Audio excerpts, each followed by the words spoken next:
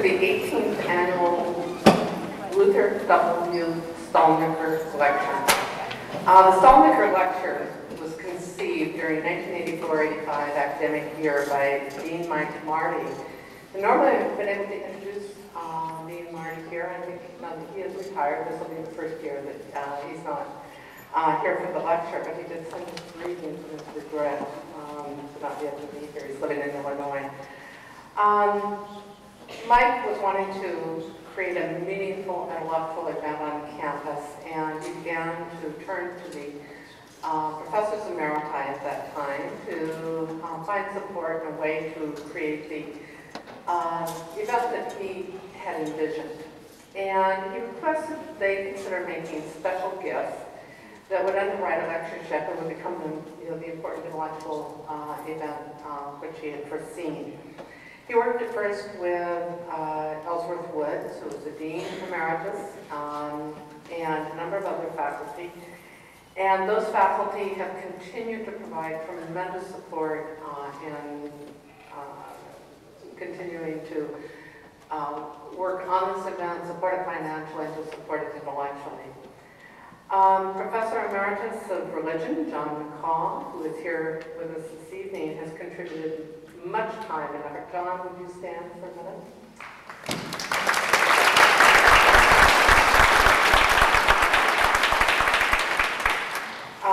And John has been very instrumental in ensuring the continued success of this event and works hard on it and writes letters and does a variety of tasks that are very important to the event. Also important to the event, and people I would like to recognize, are the other faculty emeriti who continue to support and sponsor this event. With other faculty emeriti who are present, please stand. Be recognized.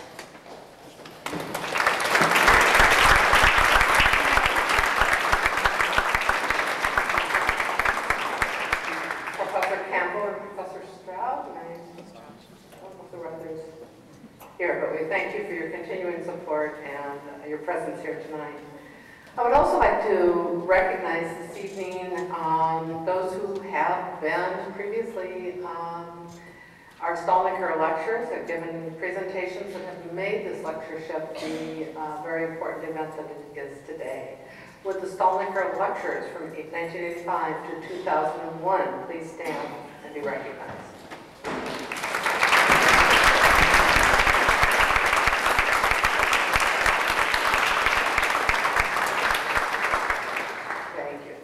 I might note that they are all listed in your program if you want to check the complete list.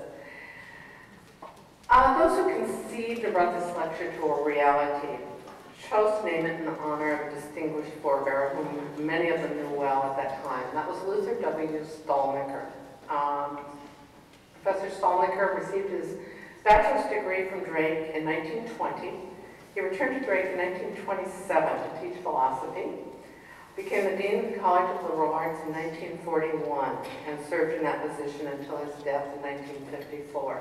So his association was long and distinguished with Drake University. When Professor McCall served as the Master of Ceremonies of this occasion some years ago, he noted that Dr. Stalnaker was a humanist who was thoroughly grounded in the classical languages and who blended the classical tradition with the traditions of science and enlightenment. He would no doubt have been honored by the tradition that has been carried forth in his name. The Stalnaker family members continue to support and to be honored by this event. Martha Stalnaker, in response to an invitation to tonight's event, wrote the following just about a week ago. She said, "These lectures are most important to our family. We're delighted that so many professors are willing to share their knowledge on various subjects. May it continue for many years to come.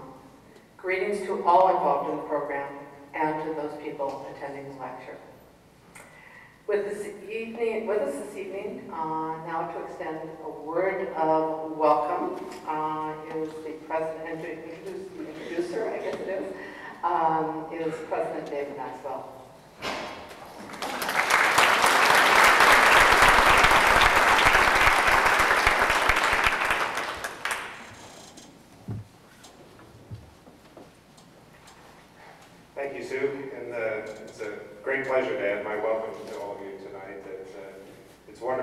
a year, this is one of the more exciting and enjoyable intellectual events of our academic year. As Sue noted, it's one of our more important intellectual traditions, and it's become one of the genuine high points of the school year at Drake. It's a special occasion that gives us the opportunity, as we just did, to remember the contributions and the accomplishments of Luther Stalnaker, who has served this university with such distinction. And it's also an occasion, as we just did, to give thanks to our emeriti faculty members for their continuing support of this lecture. It's also an opportunity for us to honor one of our own faculty whose excellence in teaching and scholarship exemplify the spirit and the character of Drake. The lectures have come to symbolize Drake's continuing role as a center of intellectual vitality, as much as any other series of events or celebrations that we have. And as I'm sure many of you know, we worked very hard over the last several years to make Drake University the place where the community comes together to talk, to discuss important issues, to raise important concerns, to share insights, knowledge, perspectives, and experiences. And the Stalnaker lecture has been, in many ways and for many years, the cornerstone of this effort, the coming together of the community to share what we know, what we think, and what we believe. Again, my welcome to all of you, and it's now my pleasure to introduce last year's Stalnaker lecture, Ellison L. Levitt, Professor of Sociology, Dean Wright. Thank you.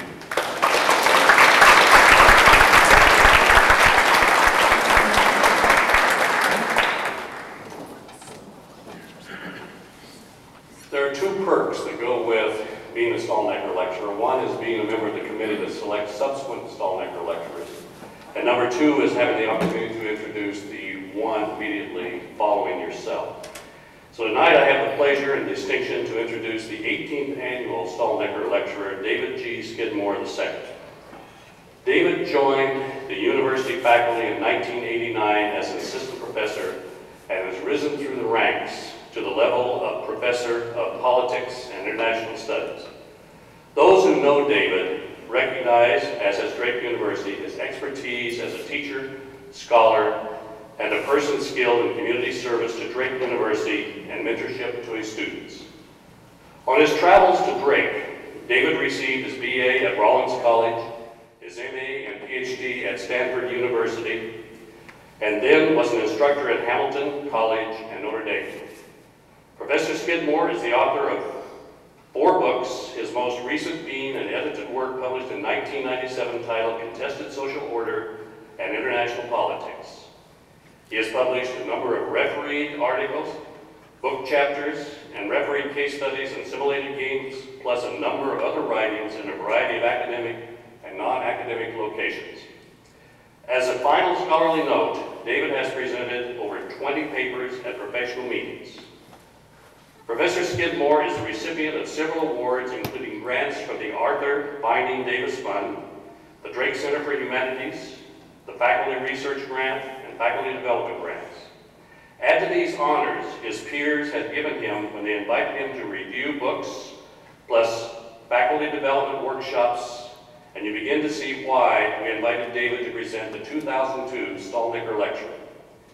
One cannot introduce David without noting his many service activities at Drake. The list is much too long to detail, but I would be remiss unless I noted that he is the director of the newly created Center for Global Citizenship, director of the Drake Curriculum, coordinator of the first-year seminar programs, principal designer of Pathways to Knowledge program, and has served as an associate dean in the College of Arts and Science for Curriculum Development. Tonight, Professor Skidmore presents the 18th annual Luther W. Stalnaker Lecture titled Global Vision, Fukuyama's Dream, Huntington's Nightmare, and Grassroots Reverie. And now to explain to us what all of those images means is Professor David G. Skidmore II. Let us give him a warm welcome. David.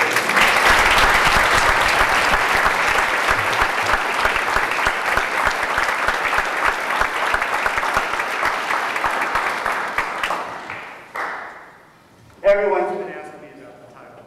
What does that mean?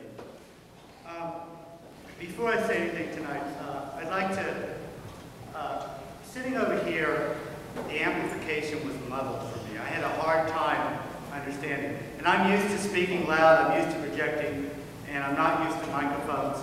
So I'm going to say a few words, and without amplification, and then I'm going to pause before I begin my formal remarks and ask you if it's okay without a mic, or if you prefer that I will take a little vote, okay?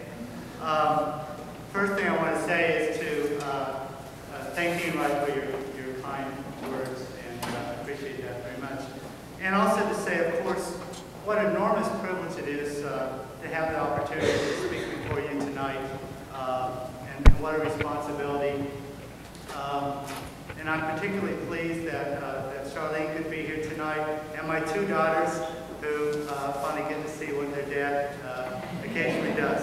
So they're probably going to be my toughest critics here this evening, but I'm very happy to have them here. Well, before I start then, let me ask, should I turn on the mic or not? No. No? Okay. Well, let me begin. With the first anniversary of 9/11 still fresh in our minds, and talk of war in the air, Americans are more attentive to international affairs than at any point in recent memory. We understand now that our country is not an island. We are intimately connected to others in a troubled world. The stakes are too high for us to shrink from considering the roles that each of us must play in constructing a more just and peaceful world. This rethinking requires that we step back from recent events and wrestle with broader questions about the underlying forces that shape world affairs. I would like to begin this task tonight by asking you to consider a very different moment in recent history, namely December 1989 and the fall of the Berlin Wall. Recall, if you're old enough, the images of jubilant Berliners from both East and West dancing and singing atop the wall, taking turns swinging sledgehammers at that hated symbol of the Cold War. Remember the sense of relief and optimism that Americans felt in contemplating the end of a half-century of superpower confrontation. Now try to imagine my panic in witnessing the same scenes. There I was, a newly minted PhD, only a few months into my first tenure-track position here at Drake, watching as those cheeky East Germans rendered obsolete much of what I knew about international affairs. I shuddered as I focused on my upcoming classes and contemplated the frightening question, so what am I going to teach now? I wasn't alone, of course, in finding the end of the Cold War disorienting. For more than a decade now, various thinkers have been trying to define the nature of the emerging post-Cold War international order. What is its structure? What are the characteristic lines of conflict and cooperation? What are the driving forces of change? A great debate has ensued, much of it focusing on the phenomenon of globalization. What is clear is that the growing political, economic, and cultural integration of the world has touched off a struggle among varied actors, including states, global corporations, terrorists, international drug cartels, and transnational social movements, over who gets to define the terms of a new global order. More difficult to foresee is where this struggle will lead. Toward a world of peace, justice, and cooperation, or one of violence, inequity, and conflict. In my remarks today, I would like to discuss and critique three positions in the current debate: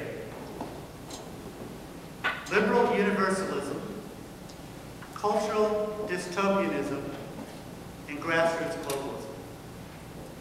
Each represents both a vision of the future and a blueprint for action. Each perspective is rooted in a long-standing tradition of thought and action, and each will be analyzed here today with respect to a particular text. Allow me to briefly survey the three perspectives before coming back to offer some comments on each. Perhaps the best-known representation of the liberal universalist vision is Francis Fukuyama widely discussed as The End of History, which appeared in 1989 and was later expanded into a book. Although the fall of the Berlin Wall was still months away, Fukuyama anticipated the end of the Cold War and sought to understand its meaning.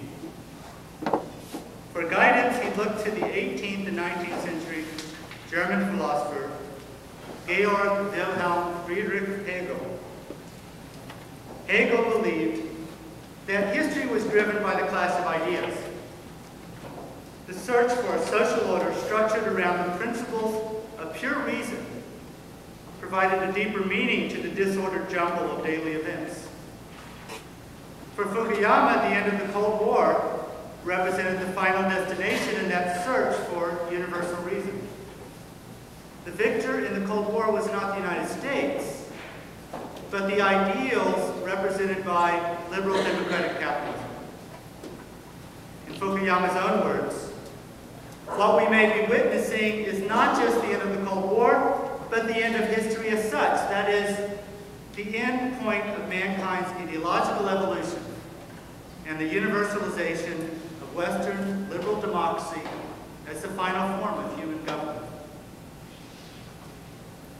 As a blueprint for social order, liberalism rests upon two pillars: democracy in the political sphere and market capitalism in the economic sphere. Democracies offer the benefits of popular sovereignty, individual rights, rule of law, and representative government. Markets offer the most efficient mechanism for allocating resources toward human wants. Note, by the way, that these commitments encompass much of the spectrum of mainstream politics in the United States. Despite their differences, both George W. Bush and Al Gore are heirs to a common political tradition that dates back to Adam Smith and John Locke. So when I use the term liberal today, I have this broader meaning in mind, in contrast with the narrower sense in which the term is typically used in American political discourse. Fukuyama argued that the combination of democracy and market capitalism had, over the course of 2 centuries, proved superior to and overcome a series of competing social orders. Feudalism, fascism, and communism had each in turn been vanquished by liberalism and its defenders. With the end of the Cold War, there remained no competing ideology of universal scope to challenge the hegemony of liberalism. Although the everyday flow of human events would continue, history with a capital H, as the human search for the most ideal social order, had reached an end. The consequences of this development for international relations would be profound. Following earlier thinkers such as Immanuel Kant, Norman Angell, and Woodrow Wilson, Fukuyama argued that liberalism offered a solution to the age-old problem of war. In a liberal world, commerce replaces conquest as the surest route to prosperity. Sharing common norms and institutions, liberal democracies resolve conflicts through diplomacy, a growing body of international law, and the establishment of multilateral institutions. Fear and rivalry give way to trust and cooperation. A liberal world would be a peaceful world. This then is Fukuyama's dream: the universal victory of a rational liberal social order. In the wake of 9/11, Fukuyama's assumptions about the universal appeal of liberal ideas might now appear more like wishful thinking than realistic praise.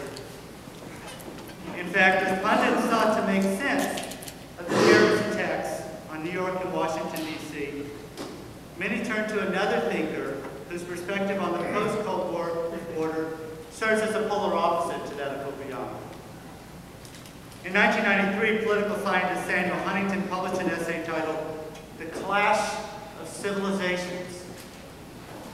This rather terrifying label aptly characterized the pessimistic prophecies that Huntington offered within his article and subsequent book. Yet the phrase itself was borrowed from historian Bernard Lewis, who wrote of a coming clash of civilizations in his essay, "The Roots of Muslim Rage," that appeared in 1990. Both Huntington and Lewis hark back to an older tradition associated with thinkers such as Oswald Spengler and Arnold Toynbee, who each viewed history through the prism of the rise and decline of competing civilizations. Huntington's dystopian vision posits that the principal political cleavages of the post-Cold War world will center along the fault lines dividing civilizations from one another. Although states will remain the central actors in world politics, the alliance behavior of states will be largely dictated by civilization politics. Similarities and differences in core cultural values will serve as the main litmus test for distinguishing friend from foe. Unity among countries sharing the same overarching cultural values and commitments will rise, while conflict across civilization boundaries will grow. Fault line wars along the borders where civilizations come into contact will threaten to expand through what Huntington calls kin-country rallying. While the clash of civilizations will be multifaceted, the most important dividing line will separate Western societies from the competing civilizations that Huntington identifies. Western cultural penetration and political domination has prompted both resentment and heightened attachment to non-Western cultures in other parts of the world. At the same time, the declining relative economic and demographic power of the West will bring growing political challenges to Western hegemony on the part of rising states representing rival civilizations. The result will be heightened civilization consciousness among non-Western societies. The continued pursuit of technological and economic modernization will be accompanied by efforts to resist cultural westernization and to restore traditional values. So Huntington's thesis can best be characterized as the West against the rest. Most significantly, Huntington predicts a future anti-Western alliance uniting the growing power of China with the rising fundamentalism of the Islamic world. Huntington rejects the idea that globalization will lead to cultural convergence and holds out little hope that cultural conflict can be dampened through multiculturalism or other efforts to foster mutual understanding. The best hope for peace is the possibility that a stable balance of power among the major civilization blocs might deter aggression. For this to happen, however, the states and peoples of the Western world must recognize and unite together against the external dangers that they face. Thus, Huntington offers us a stark nightmare, a violent world of seething cultural conflict and hatred.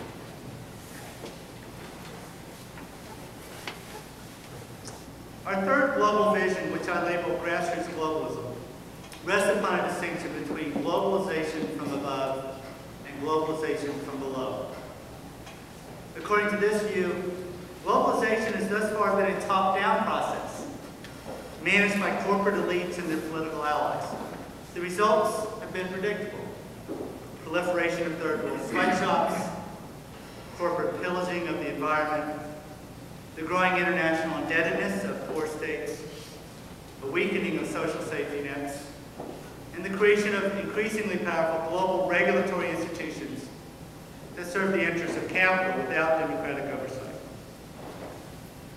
The antidote from a grassroots globalist perspective is globalization from below. This project involves forging ties of transnational solidarity among citizens of different countries to serve as a counterweight to the power of corporations and the states. The ultimate objective is the creation of a global civil society based upon voluntary transnational networks of individuals and groups seeking to realize common values and interests. The best discussion of this vision can be found in a book by Margaret Keck and Catherine Sicking titled Activists Beyond Borders. Keck and Sicking trace the historical development of transnational social movements back to their origins in the 19th and early 20th centuries. When causes such as opposition to slavery, the struggle for women's voting rights, and the campaign to end foot binding in China brought together reformers from different countries. More recently, the social and cultural changes of the 1960s served to launch the contemporary peace, environmental, human rights, women's, and indigenous peoples movements. Over the past 2 decades, lowered barriers to communication and travel have allowed these nationally based social movements to link up with one another, while globalization and the increasing significance of international institutions have provided the necessary incentives to do so. Now, grassroots globalists seek not to reverse globalization, but to redirect it along lines that are more democratic, more inclusive, and that serve a broader range of interests. So grassroots globalism offers a vision of bottom-up, multicultural populism. Now, which of these global visions holds the most descriptive and explanatory power as we try to understand the present and future evolution of the international system? Well, Fukuyama's liberal dream certainly seems plausible. Few Americans would contest the advantages of liberal democratic capitalism over fascism or communism. Globalization has been driven by the rush of countries everywhere over the past 2 decades to privatize state-owned industries, deregulate their economies, and remove barriers to trade and investment. A truly global marketplace now appears within reach. The recent wave of democratization has spread across Latin America, the former Soviet bloc, and parts of Africa and Asia, from a handful of countries 50 years ago. More than 60% of the world's people now enjoy democratic government, the highest proportion in history. Research into the so-called democratic peace thesis has confirmed that democracies rarely go to war with other democracies. Scholars have also found support for the claim that higher levels of economic interdependence are associated with lower incidents of war and war between nations. And yet, from our vantage point, a decade after Fukuyama's book appeared, it is difficult to sustain his optimistic perspective on liberal universalism or his estimate of its staying power. Critics have pointed to many shortcomings of the liberal worldview, including the wretched environmental consequences of liberal faith in unlimited economic growth, and the threat that commercialism and westernization poses to cultural diversity. But perhaps the most damning, however, is evidence that the globalization of market capitalism is producing growing economic inequalities within and among nations, while concentrating political power in the hands of those who control a small group of global corporations. This reality, I argue, threatens to produce rising social instability while corrupting democratic processes of government. In response, new forms of resistance to globalization and its inequitable consequences have arisen, as evidenced by the street protests first witnessed at the 1999 World Trade Organization meetings in Seattle, and since then at virtually every major global meeting of political and economic leaders.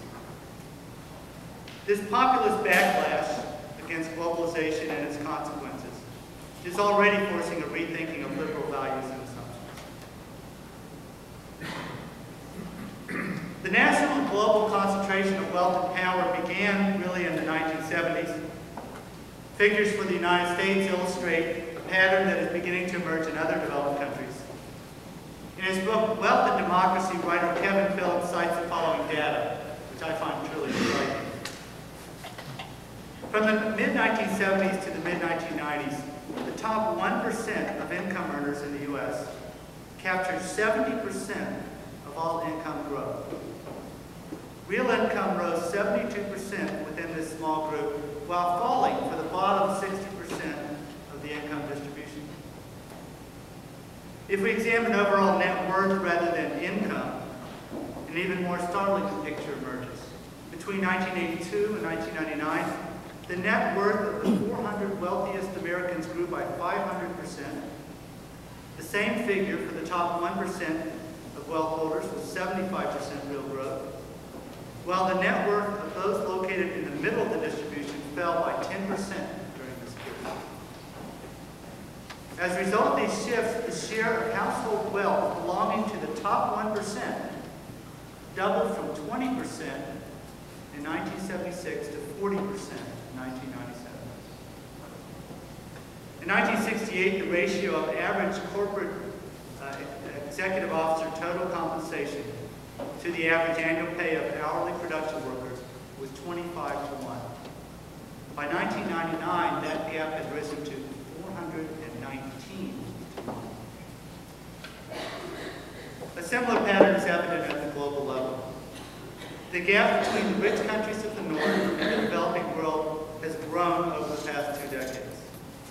The major exceptions are in Asia, where China and a handful of other countries have experienced rapid growth rates. Even here, however, the catch-up effects are mitigated by the fact that internal inequality has grown rapidly in China during the same period, while the 1997 Asian financial crisis and its aftereffects have stolen back some of the earlier gains made by a number of Asian developing countries. Over a longer period, the growing gap between rich and poor countries is captured in the fact that in 1870, average income per capita in the 17 wealthiest countries was 2.4 times that of the combined average for all remaining countries. By 1990, the gap has grown to 4.5 to 1. In absolute terms, the global gap in income, wealth, and standards of living is alarming. The average income in the top 5% of income earners in the world is 114 times that of the average for the bottom 5%. High-income countries account for 20% of the world's population, but also account for 86% of world income, 82% of exports, 68% of direct foreign investment.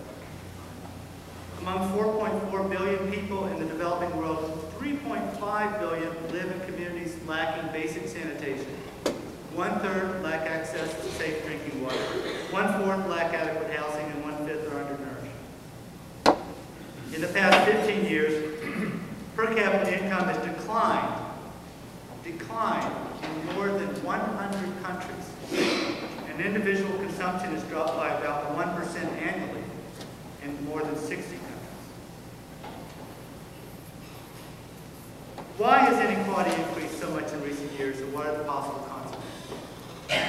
To answer these questions, we really have to examine how globalization has historically altered the balance of power amongst various social forces in the global economy. Ours is not the first period of globalization. The free market liberalism of the late 19th century produced levels of international economic integration rivaling those of today. Yet the laissez-faire policies of that period were accompanied by growing inequality, imperialism, the concentration of industry, and intense class conflict. This first liberal order proved unsustainable and ultimately collapsed, ushering in a half-century of war, revolution, nationalism, and economic instability. A second liberal international order emerged from the ashes of World War II. Its architects, mainly American, sought to avoid the mistakes of the 19th century. The great social theorist Paul Polanyi attributed the collapse of the first liberal order to, quote, the conflict between the market and the elementary requirements of organized social life. Liberals of the post-World War II era had no intention, of course, of abandoning the market or international economic exchange. They did, however, seek to circumscribe the social space in which markets, both domestic and international, operated, and to embed the market in a social compact among the state, capital, and labor. Capitalism had to be tamed in order to render it compatible with social peace and international stability. Domestically, the post-war order was built upon social democracy, which entailed Keynesian macroeconomic management, the creation of the welfare state, progressive taxation, public ownership of key industries, regulation of big business, and recognition of labor unions and collective bargaining. Internationally, a commitment to multilateralism and the gradual lowering of trade barriers was coupled with mechanisms designed to ensure against the transmission of negative economic shocks from one nation to another. These arrangements created the basis for a substantial degree of class peace, social stability, economic growth, and the consolidation of liberal democracy in the advanced industrialized world. Quite an achievement. This post-war order depended, however, upon the maintenance of some degree of national economic autonomy, particularly in terms of financial flows.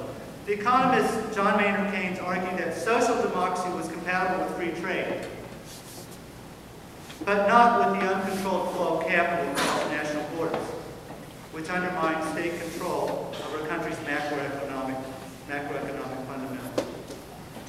Yet large corporations and banks chafed at the restrictions on their freedom to invest abroad. And when the economic troubles of the 1970s hit, business argued that it was time to unleash capital from the confines of the national market and loosen the regulatory grip of states. With the elections of Ronald Reagan and Margaret Thatcher in the early 1980s, the era of social democracy essentially came to a close. What some have called a new neoliberal order has taken its place. And under neoliberalism, the role of the state has shrunk and national economic autonomy has given way to globalization.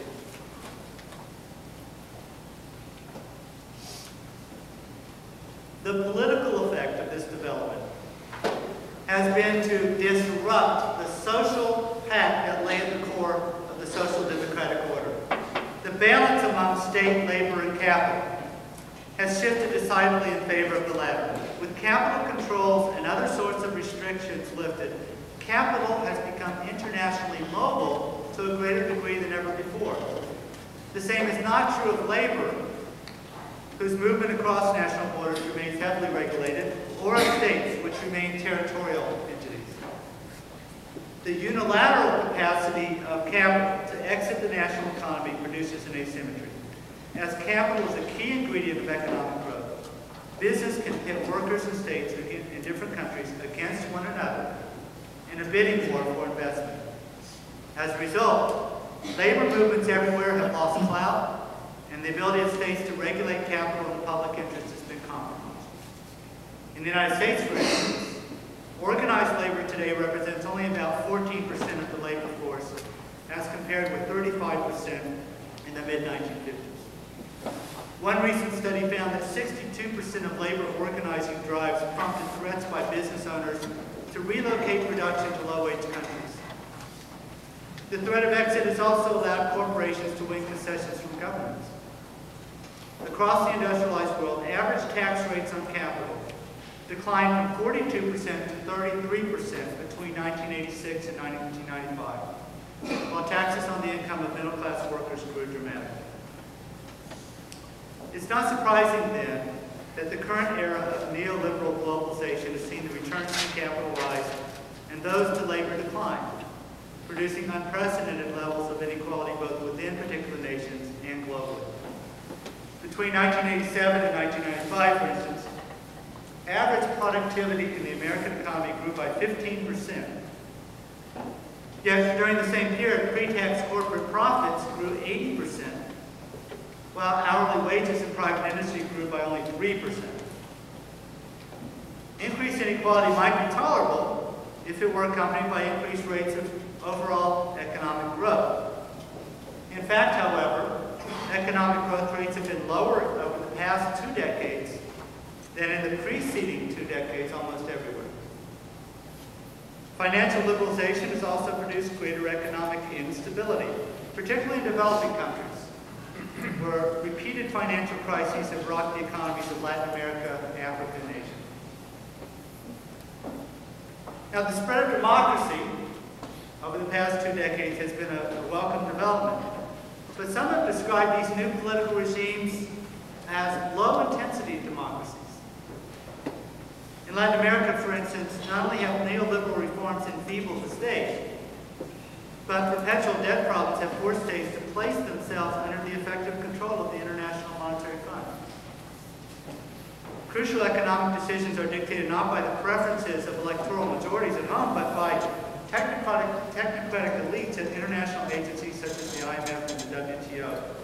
which are, according to Nobel Prize-winning economist Joseph Stiglitz, using his words, closely aligned with the commercial and financial interests of those in the advanced industrial countries, and whose policies benefit the few at the expense of the many, the well-off at the expense of the poor.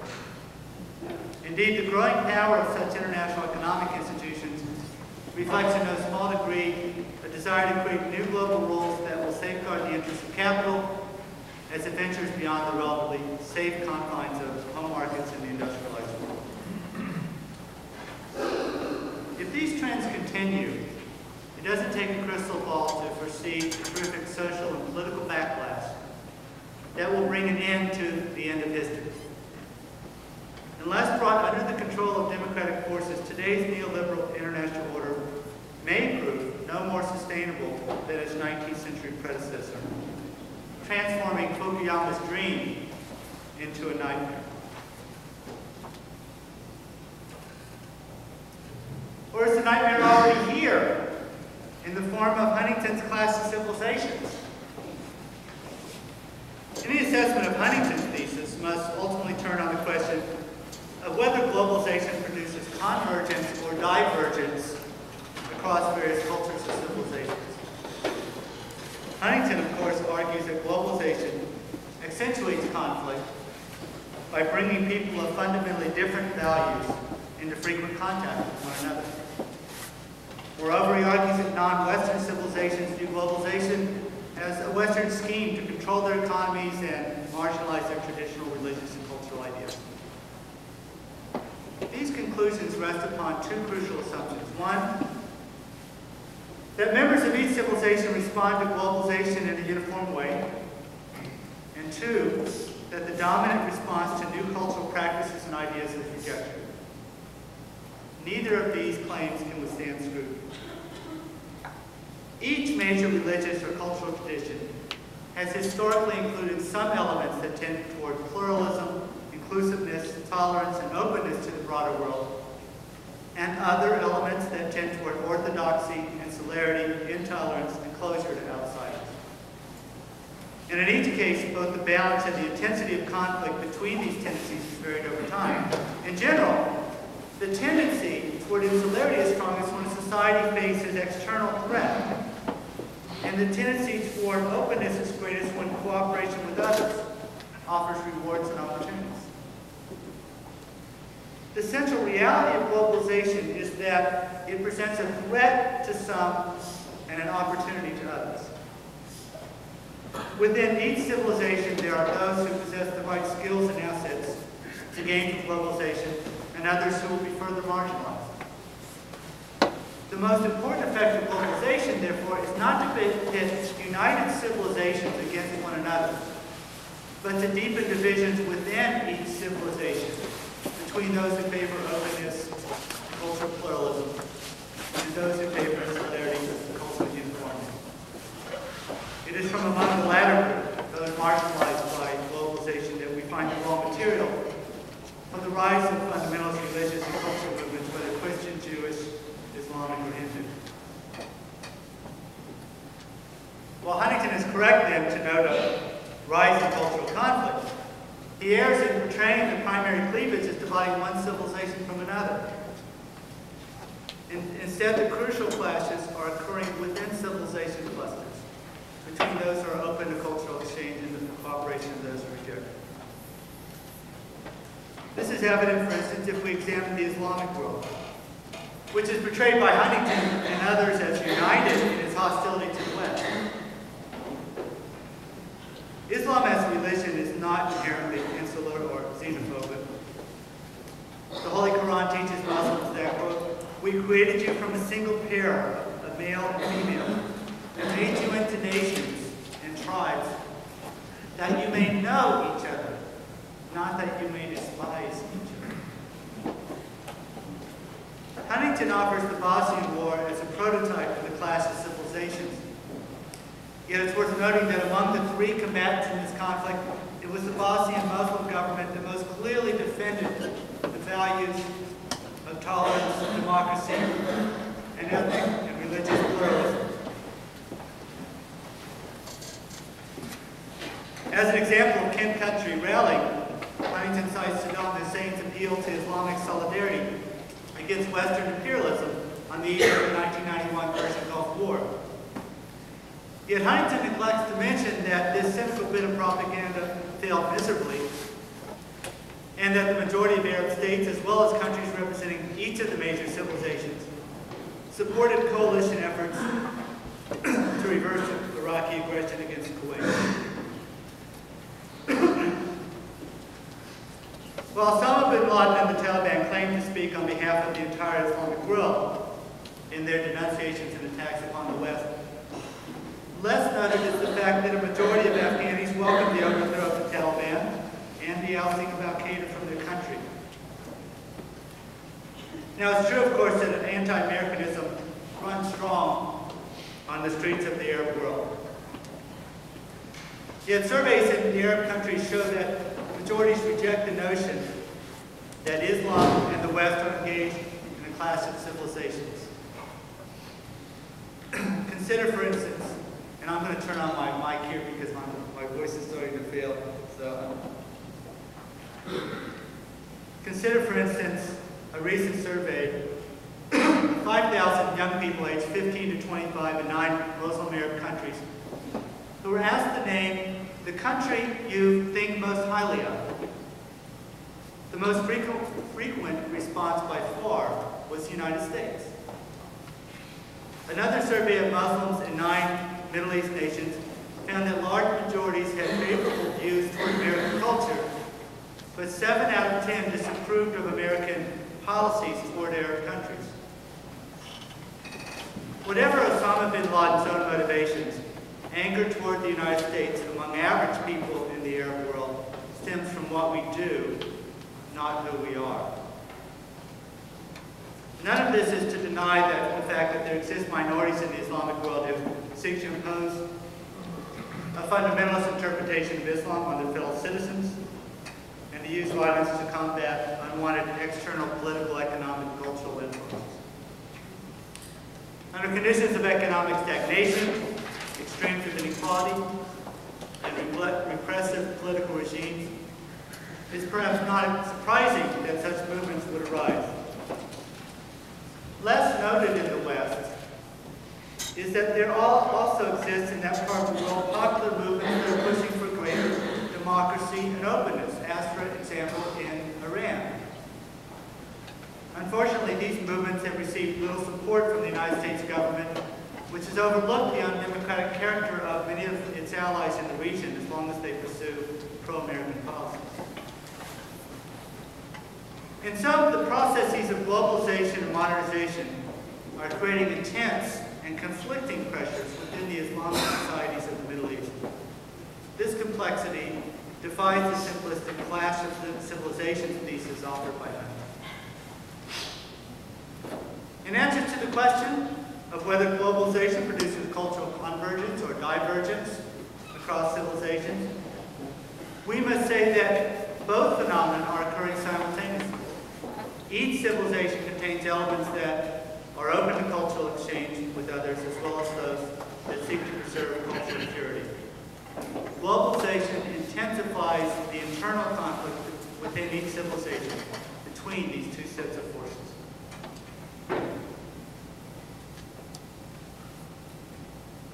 If cultural fundamentalism represents one form of response to neoliberal globalization, then grassroots globalism represents another.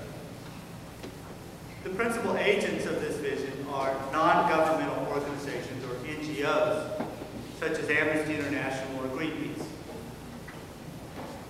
The growth of transnational NGOs over the past 2 decades has been impressive, from 1,000 in 1980 to 5,500 in 1996. So too is their impact on international politics. Transnational advocacy networks have played a major role in laying the groundwork for a number of important international agreements, including the Kyoto Global Warming Treaty, the International Criminal Court, the Landmine Ban Treaty, and the recent multilateral debt relief initiative for 4 countries.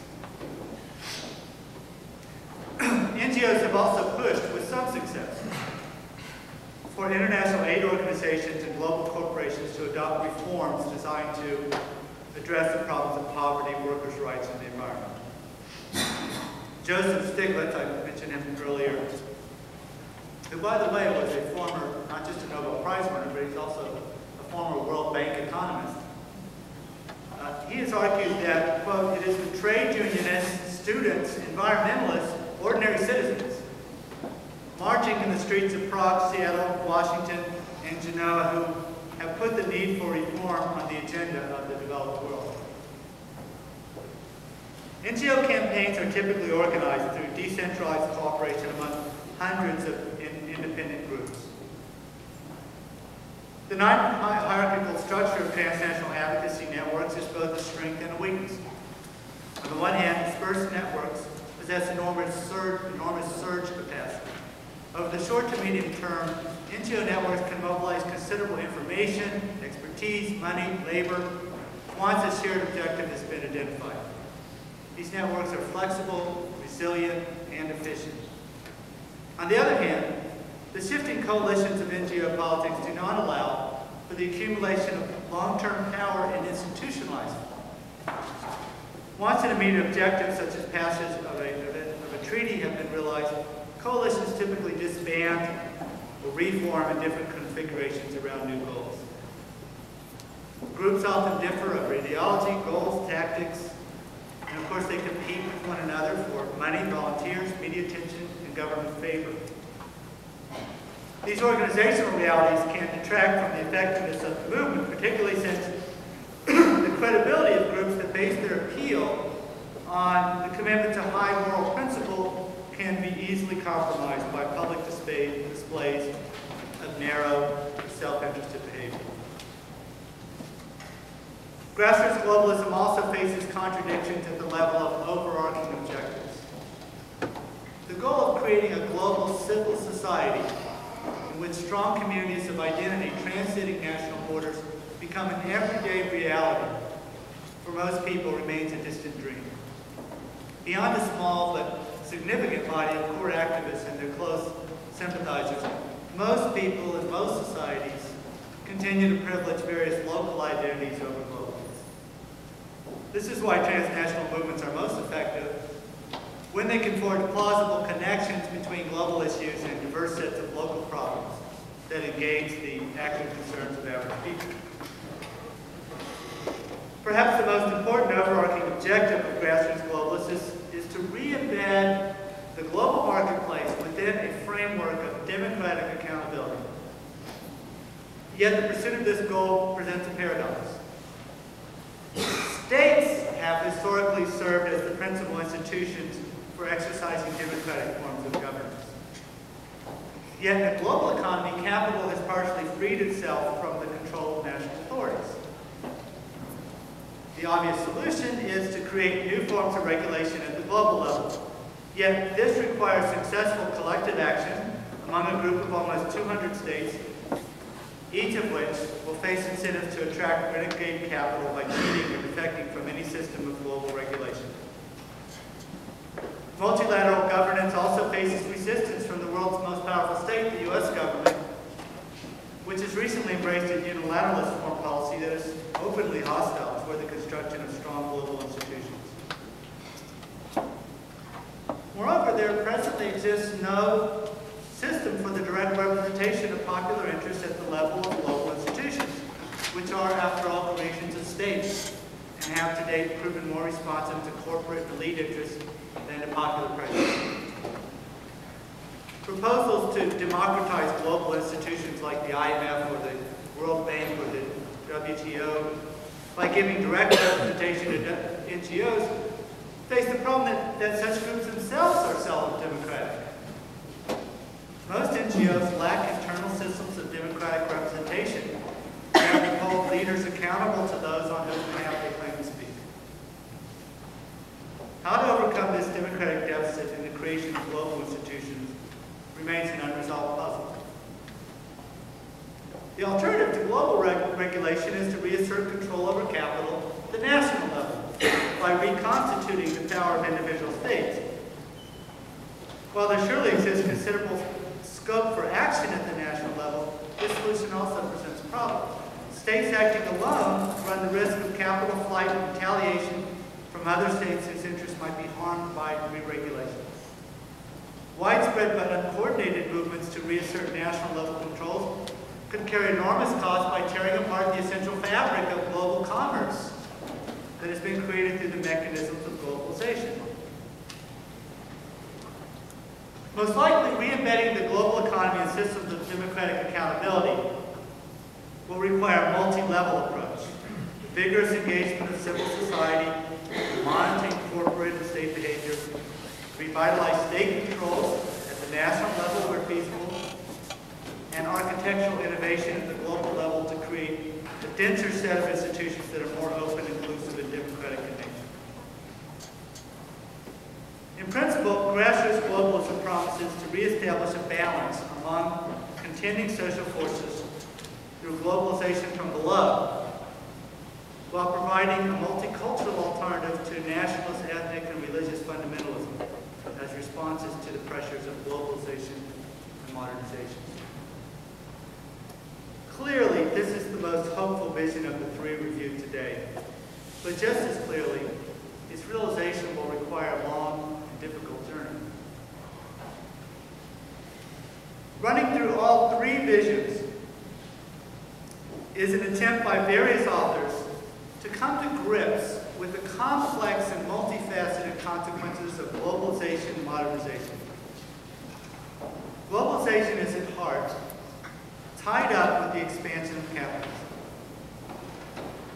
In contemporary discourse, when we use the term capitalism, we tend to think about the market, which conjures up benign images of voluntary exchange of goods. But this formulation obscures the continuing class character of capitalism. Those who own and control the means of production are given a privileged place in capitalist society. As a result, capitalist orders typically produce a concentration of economic and political power. But the hegemony of capital has never gone unchallenged. Popular movements have always sought to counter the power of capital largely through collective self-organization and the fight for democracy.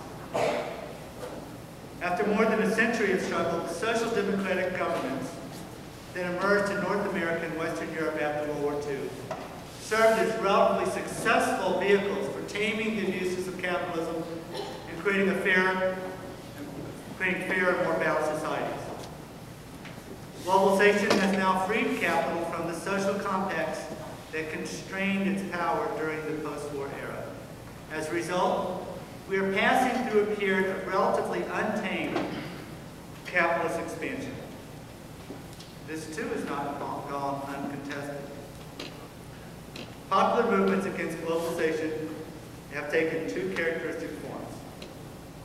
Fundamentalist cultural movements seeking insularity and transnational social movements seeking more democratic control over capital, both the national and the global levels. One thing seems evident. A globalization project based upon the subordination of all competing human values to market imperatives is not sustainable. One alternative would be the continued growth of nationalist, ethnic, and religious fundamentalist forces, leading to a violent dismantling of the globalization project in ways reminiscent of the first half of the 20th century. The surest way to avoid this nightmare is to stop dreaming and to get on with the task of building a more just and more democratic global order based upon globalization from below. We must, in other words, begin to think of ourselves as global citizens who are individually and collectively responsible for a shared future.